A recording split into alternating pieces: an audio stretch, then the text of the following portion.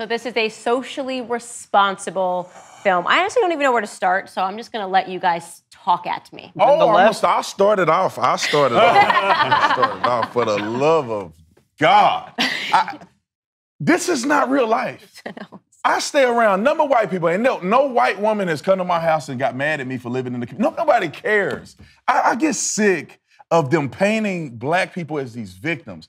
We either slaves in movies or we somehow victim to white people worried about where we live in. It kills me. It boils my blood that in 2021, they're acting like this stuff still persists. I can't find a white person that cares who's living next door, and just because they're black, they're gonna call the police, and now the police are involved and they're harassing black people. Where is this happening at in America? So what's actually happening is a film like this is actually harassing white people, right? So this is a blatantly racist film, right? Mm-hmm. This would be akin to white people making a film called Shanika and letting it define every stereotype of what it means to be a black person, right? Like, you know, bumping music loud, going down the street. I mean, this is painfully racist. And not even that, but they're incorporating this idea that being white is violent, right? That like being white is a form of violence, and they're taking it to that next step, despite all evidence to the contrary. Like if you really wanted to look at shootings, the racial disparity in terms of shootings, if you wanted to, like say, I'm looking at these statistics and I want to draw some conclusions, those conclusions wouldn't be right. The conclusion would be from actual statistics that black people are more violent towards white people, but they ignore all of that because what's culturally relevant right now is pretending it's the other way around. Excuse me, police, black people just moved into my neighborhood. What am I supposed to do? You've never done that? I mean, that's all white people do, right? You know, oh my God! Right? Yeah. I had to call the police before I came on the show to call it on you. Coat, yeah. You know? Yeah. I have my Confederate lotion dispenser that's over here too. You know, it's absolutely ridiculous. When the left can't find real racism, they create racism out of nothing. Exactly. If they had real stories to tell, if they had real things to talk about, they wouldn't have to create this stupid movie with Hollywood actresses. They could actually say something that is culturally relevant and going on, but no, they have to create lies to push their narrative. Well, this seems to me to date back to that Jordan Peele movie, Get Out. Do you guys remember? Yeah. I actually kind of liked that movie, I should say at the outset, but it inaugurated this genre, right? Social horror. And there's a show on Amazon right now called Them, which is almost as bad as Karen. I mean, it's 1 degree away. And this is the sort of thing that you would do if you had a government that wanted to create propaganda to stoke a race war, right? This is what, if you were just sitting in your ivory tower and thinking, how am I going to drive Americans at one another's throats so that, once again, we can federalize the police force and enforce wokeness at the national level, right?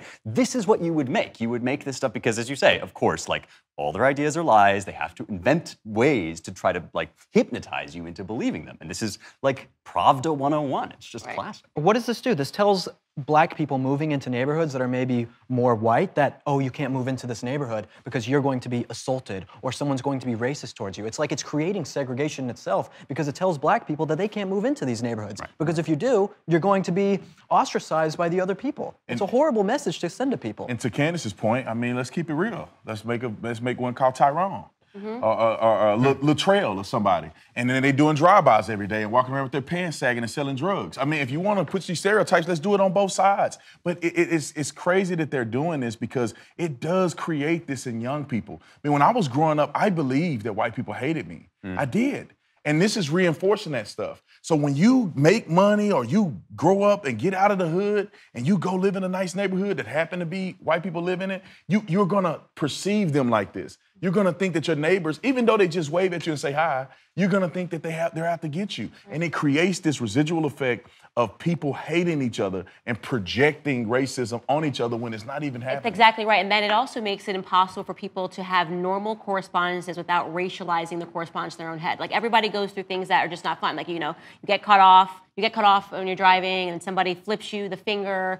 Well, now if you're a black person and that happens between a white, but you and a white person, you go, oh, that's because I'm black. And it's like, no, that's because it happens to everyone. I mean, my husband had this story where he was talking to one of his friends who said, he's mixed and he, looks like he's half black, half white, because that's what he is. And he said, well, as a black person, there's been so many times where I've been at a club or stepped outside and someone tried to hand me the keys as if I was the valet. And my husband said back to him, do you know that also happens to me? Like, it's just so you're almost training people to see racism where it's not. We have bad correspondences because we're human beings. And you're not going to like every person. It's not going to be a good correspondence. But now you're training people to believe that every time you have a correspondence with a white person, it's because they're being a Karen, right? Every bad correspondence to the black person is because they're being a Shaniqua. This is literally racism, and it's being taught, and it is a propagandist effort. CEO of Turning Point USA. If you liked this video, be sure to subscribe to our YouTube channel at Turning Point USA.